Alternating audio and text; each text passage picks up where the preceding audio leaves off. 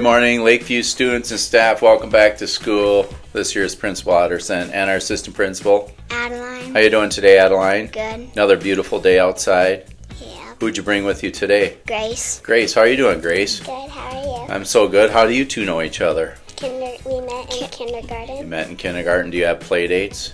Yeah. A lot of them? I'm Yeah. not surprised. All right, Grace, give us an interesting fact about you. Something nobody would know about you. I love to play soccer. You love to play soccer. What position you play in soccer? You play in the kick position, where you kick the ball?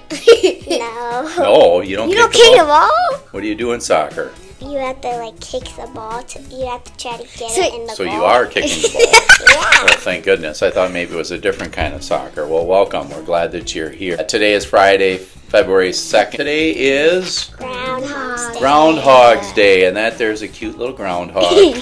Do you know where Groundhog's Day started, ladies? What state?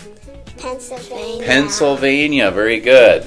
So it derives from the state of Pennsylvania, and it's a Pennsylvania Dutch superstition. What is a superstition? Is it true or not? True? Something you're going to have to talk about in class. So a Dutch superstition that if a groundhog emerges from its burrow on this day and sees its shadow, it will retreat to its den and winter will go on for 6 more weeks. If it does not see its shadow, spring will arrive early. Well, it kind of sure seems like spring's already arrived, hasn't it? Yeah.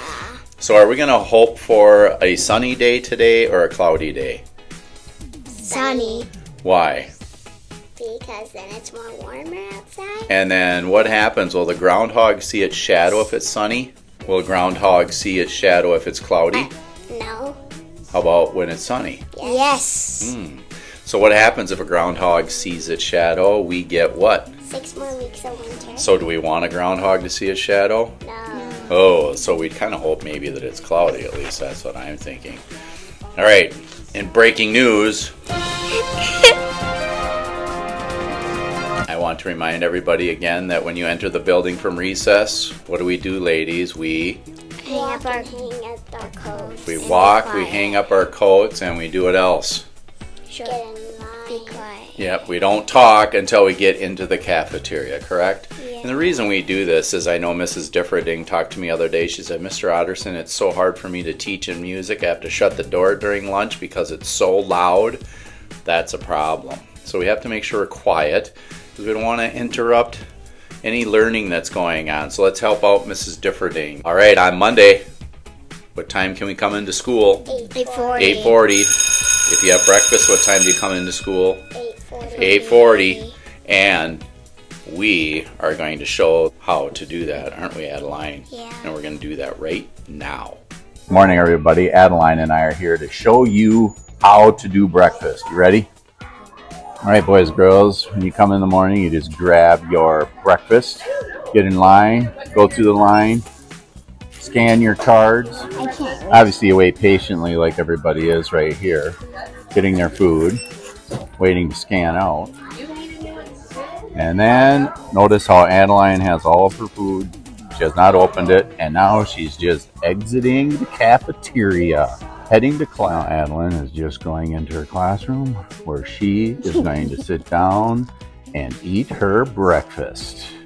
In Otter news, stretch. What? Stretch. Why? Why?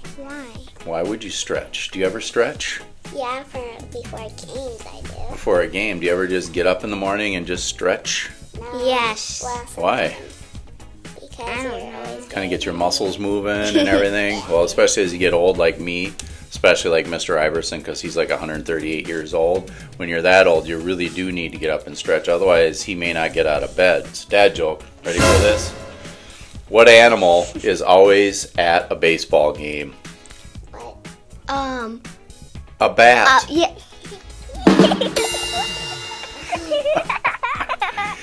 We are LB Pride.